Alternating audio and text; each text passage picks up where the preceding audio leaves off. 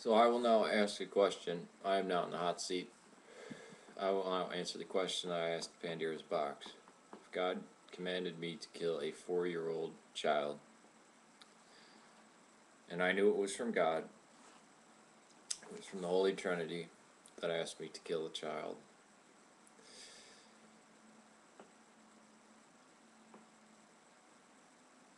I may go up to the point of actually seeming to obey everything, but at the last second I turn around and say, fuck you.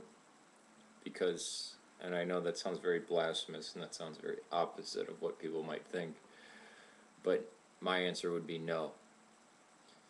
Because it would be the point of going against my own identity.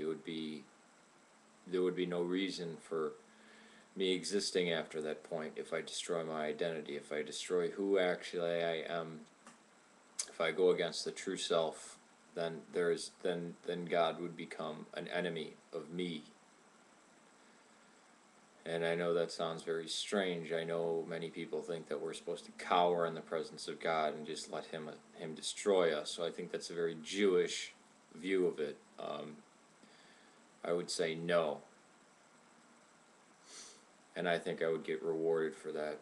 And I think I would become greater than Abraham for that.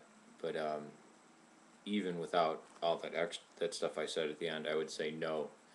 And even if the punishment were obliteration, I would still say no. Because what's worth saving then? What's worth me going to heaven then? What's worth anything then? Nothing. It's not worth it.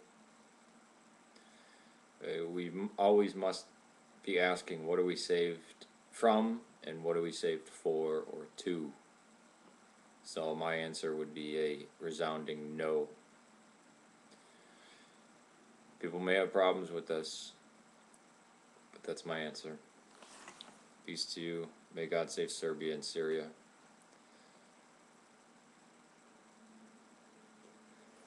I must need to clarify though, my God would never ask that.